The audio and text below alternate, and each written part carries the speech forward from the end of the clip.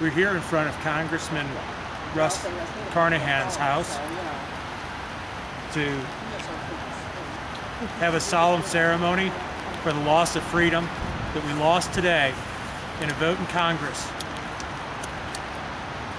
to take away the freedom to choose happiness in healthcare, the liberty to choose our own way of life, the economic freedom to spend our money as we see fit.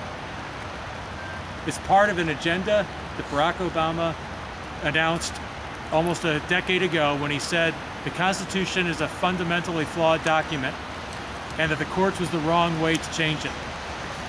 It's part of an agenda to take away as much freedom as possible from the people and transfer it to the federal government. Today is nothing but a day of mourning in America.